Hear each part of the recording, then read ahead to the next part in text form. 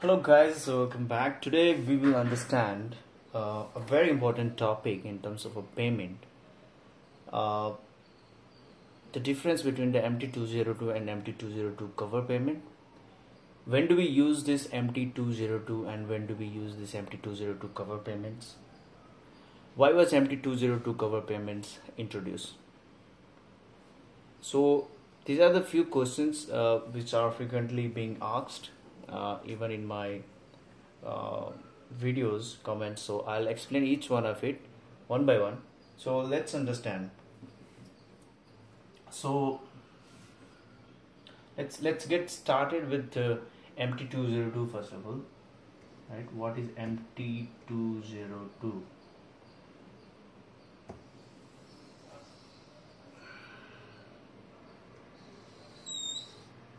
And MT202 cover. So MT202 message is nothing but the bank-to-bank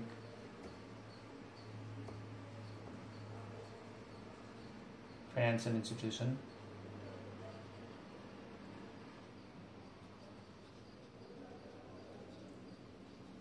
transfer message.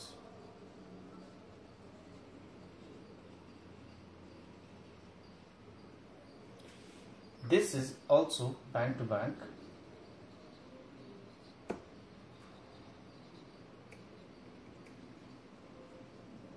financial institution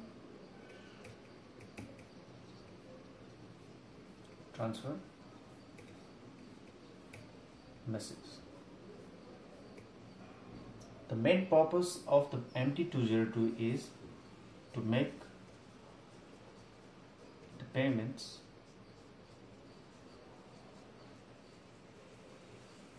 for banks only,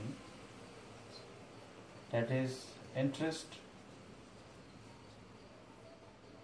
or foreign exchange, etc.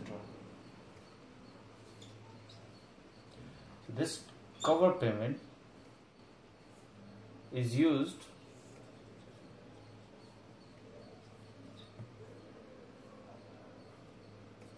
make payment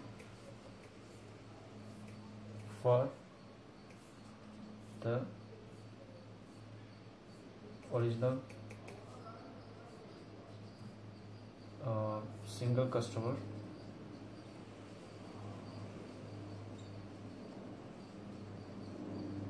payment initiated, that is MT103. So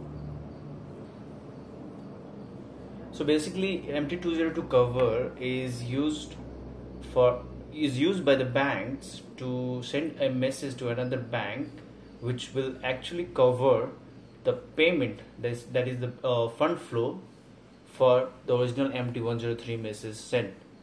So that we will understand little deep with an example with the before and after changes. So MT202, MT202 cover basically was introduced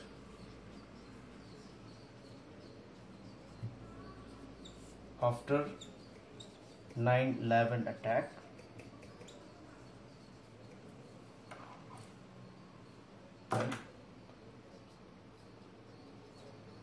introduced in MT15022 when started.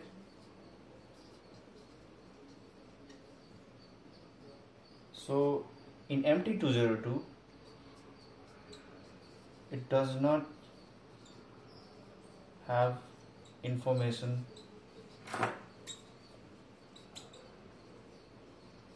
of sender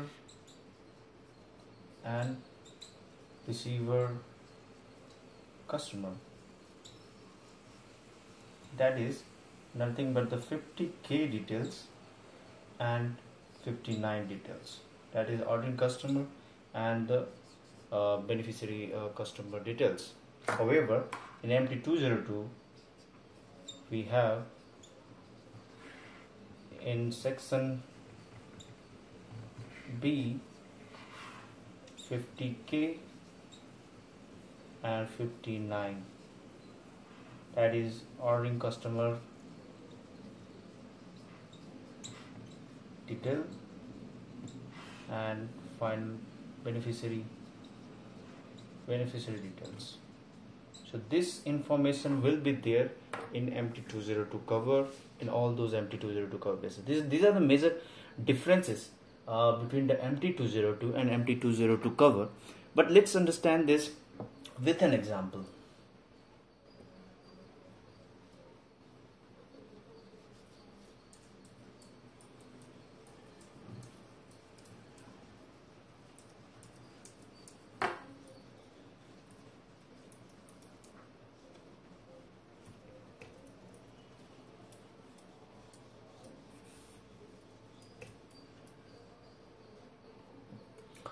So we'll take our popular example where Ram wants to send fund to his friend Sam in different country, right?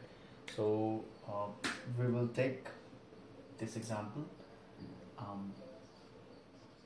This is Ram. This is his bank. Let's say it's State Bank of India. And he wants to transfer a fund to, let's say, a friend who is living in UAE, and it says bank is Barclays AD, right? Now, assuming that this bank, State Bank of India, doesn't have the accounting relationship with the beneficiary bank, that is Barclays AE, right? So, but it has the RMA relationship. In that case, what it will do is it will send one MT103 message, which we have already discussed in the direct and covered payment method, right? So, before 2009-11, right? What banks used to do is, in this scenario, before covered payment was introduced, that is before 9/11, they used to send MT202 messages.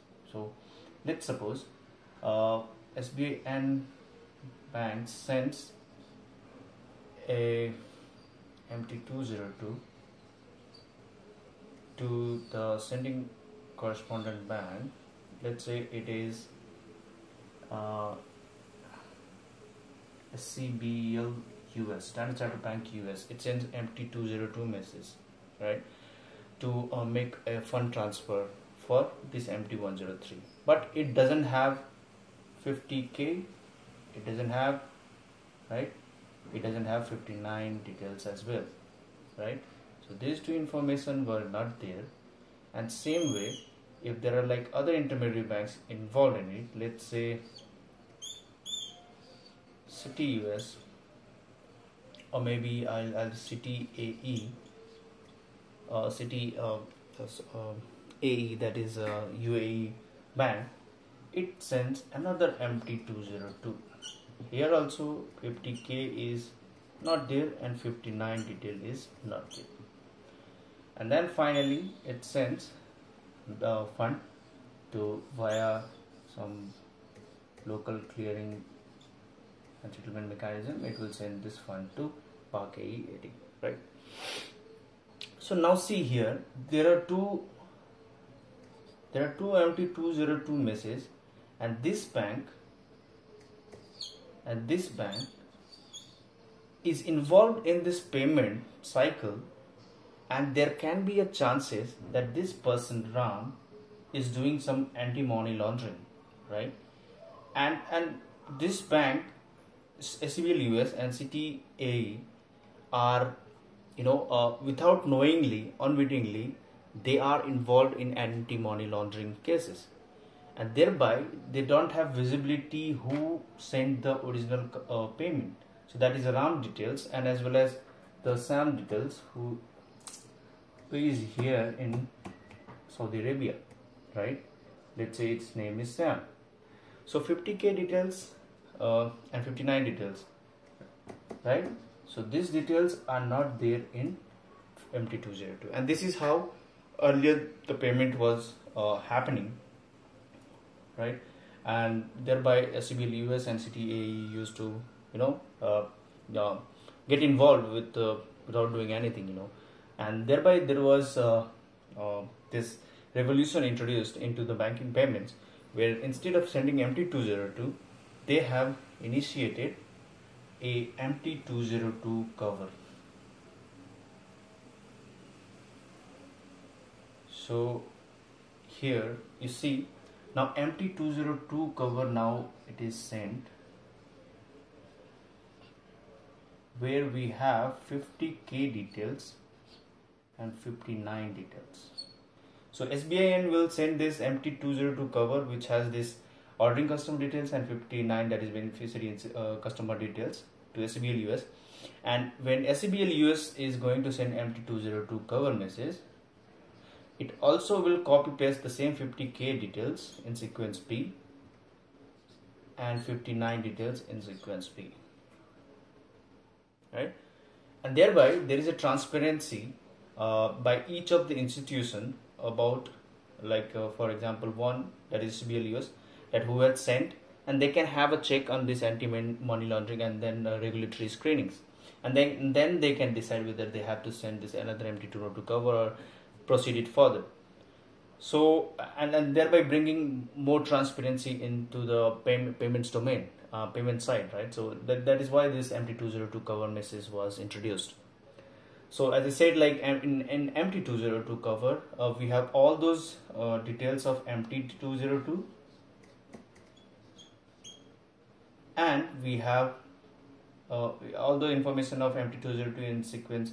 In block 4 it will be written like this: all MT202 tags and sequence A. And in sequence B we have details of 50k, 59, and we also have 70 remittance information, ordering customer detail,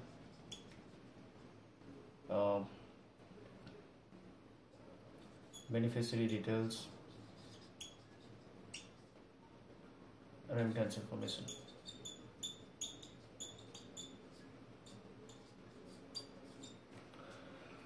So this is why this MT202 cover was introduced. Hope I was able to answer all those questions, right? The difference between MT202, MT202 cover, and what are the extra mandatory tags available in sequence B of MT202 cover.